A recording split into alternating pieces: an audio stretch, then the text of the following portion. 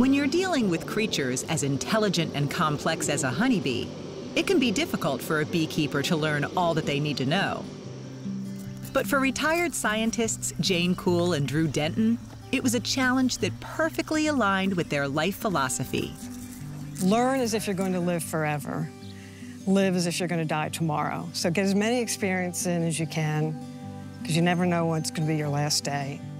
That mantra, inspired by Mahatma Gandhi, helped Drew and Jane in their respective careers as an electrical engineer and physicist. And when most retirees were looking at slowing down, they had their sights on something busier. Play golf or sit on a beach would be way too boring. I can't imagine that kind of lifestyle, just sitting still. I can't sit still. No, sitting still is not our game. And so the couple fulfilled a lifelong dream and bought Lost Acre Farm in Bel Air, Maryland. They sold tomatoes, peppers, and asparagus. But when they responded to an ad from a beekeeper looking to keep his 2 hives on a farm, things really started buzzing. While the bees were here, we'd go out and watch them and just got fascinated paying attention to them. And then we decided that we would be interested in keeping them ourselves instead of keeping somebody else's bees. So then we decided to take the class at Hartford Community College, and we got more and more interested. Started with 2 hives. I would say it was stressful at first when we first started keeping bees. And so we would be anxious. We'd go out, we didn't know what we were doing, we'd argue. We'd open up a hive to inspect it, and we'd be talking more to each other. Like, did they tell, what were we supposed to do if we saw this? Is this right? No, I think she said do this. And I said, no, I don't think that's right. So at first it was just so overwhelming. It felt like there was so much to learn. After 10 years of beekeeping, the two look back at their initial struggles as a learning experience. But their success is even more inspiring when you learn Drew was bringing in just a little bit of bee baggage. Well, I'm terrified of bees, or at least I was before we started keeping bees, and I'm not anymore, really. I'm in a full bee suit, head to toe. They can't get to me, so I'm not really afraid of them anymore. You know, you got to fight your fears once in a while. Measuring in at just over ½ an inch, the honeybee is a small creature, but one that has helped Jane and Drew see a much bigger world. They have such a different way, such a different society where they look out for each other. They're willing to give their life to preserve the hive. You'll find that you usually don't get stung by a bee where they're feeding on the flowers. You're going to get stung at their hive because they're defending everyone else. And they have such a short life. An average summer bee lives only 6 weeks. And they put all that energy into just continuously getting honey. Even if it's overflowing with honey, they just keep going until they literally just drop dead one day. That selfless nature of a bee colony has evolved Jane and Drew's initial intrigue into a love and passion. Before I started keeping bees, I never would have thought about them being cute. And now we think of them as being almost pet-like. And for these pets, early summer is an important time of year. After a springtime spent rapidly increasing the workforce, honeybees are at peak population, totaling anywhere between 20 and 60,000 per colony. Now they leave the hive to gather nectar and pollen to prepare for the winter.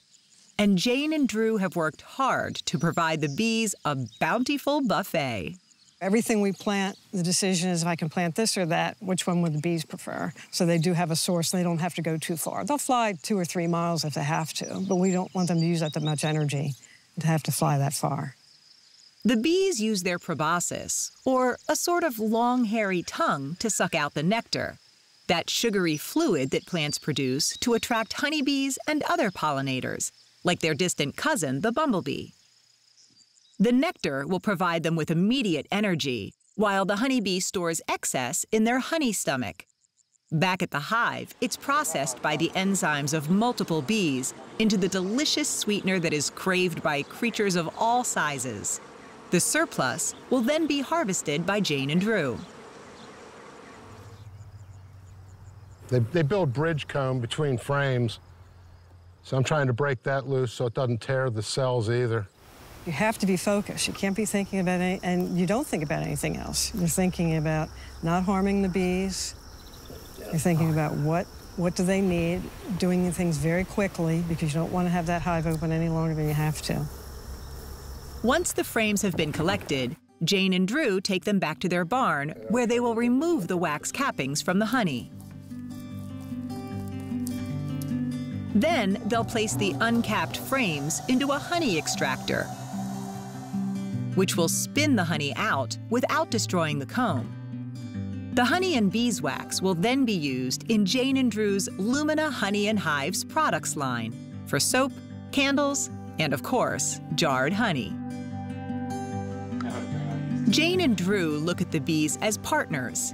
Happy bees means a happy business. But honey and beeswax isn't the only gift that they've bestowed to the couple. It's extremely relaxing.